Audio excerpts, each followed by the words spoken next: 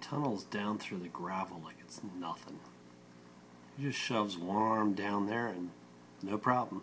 Just kind of bullies all of the rocks away.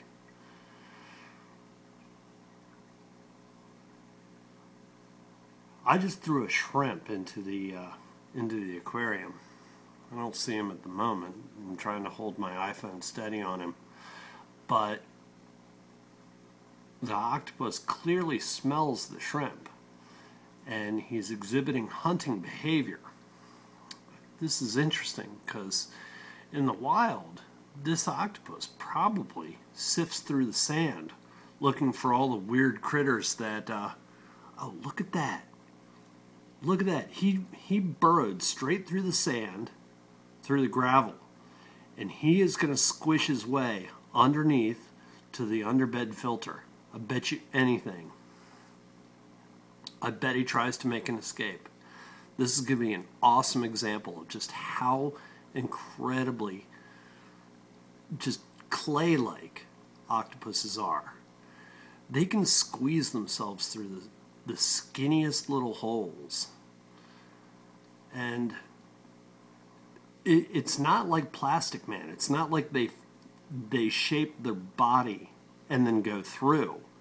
They kind of throw a couple arms through and then they force their body through. It's more like forcing Play-Doh through one of those little Play-Doh toys that we all played with when we were kids. Look at that. There he goes. You just saw him. You saw him dig down with one arm, straight through the gravel.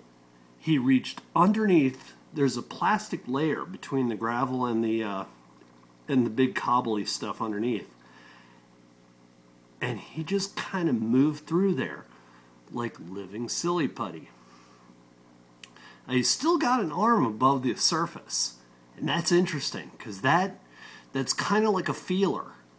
You know, he's holding on to a piece of discarded shrimp shell from another meal that I really should have taken out of the tank. But he knows there's prey in the tank. And I'm hoping he knows that because every time I catch him outside his burrow, I feed him. But he's still very, very shy. He can't stand to be seen. Now look. I don't know if you can see it with the video, but he is crammed up in the cobblestones underneath. And like I said before, those cobblestones make up the main biological filtration of this tank. And that little octopus, he can just walk right through there like it's his own personal little Bruce Wayne mansion. No problem at all. He goes wherever he wants, almost completely unimpeded. This end used to be flush with the edge of the tank, but now it's generally been the main entrance and exit.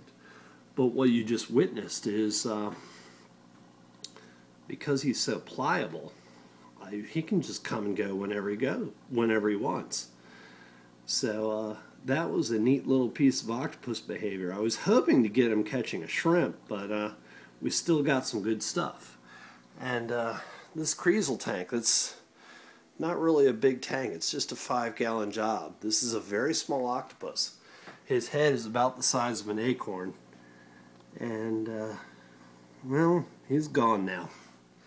I hope you thought that was a cool video, so I'm signing off now. 5 minutes is enough for a little bully.